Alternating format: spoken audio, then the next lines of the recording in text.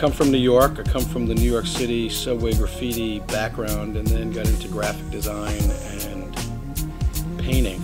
For me, you know, getting to work on this project started with my friendship with a guy who started Kicks to the Pitch, Curtis, and over a couple of conversations and my interest in what was going on, I was very compelled to get involved. I mean, what he started and what Kicks to the Pitch is in relation to really opening up the eyes to a new demographic to the sport, that through sneaker culture and art, introducing the sport in a whole new way that, you know, I think it's really amazing. And I'm now having a renaissance with it and watching my son at 10 get really involved in soccer. I'm very excited to be part of this project and to represent the art aspect.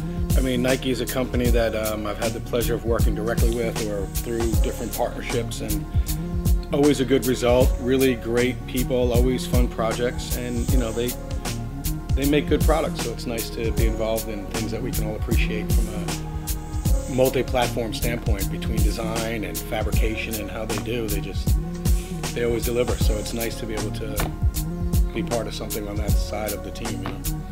It's really great specifically between the way the art and sneaker culture have melded over the years to now have the triad of introducing that to sport, but a sport that is really could use some hometown.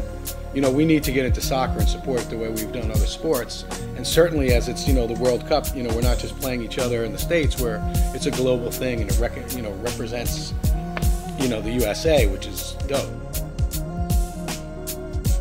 Well, right now what I'm doing is I'm just making a hand-done version. Normally this process would be better printed or sublimated. There's a bunch of processes. To hand do it, it's a bit more time consuming. It's not as crisp edge and sharp as, let's say, printing, because this material is already made, dyed a dark color. I'm using markers and spray paint to sort of make a gift to the U.S. soccer team for supporting us, the artists, and allowing us to be part of their thing. It's something that Curtis had invited me to make to give U.S. soccer as a little thank you, and something they can keep after, you know, this experience we've, you know,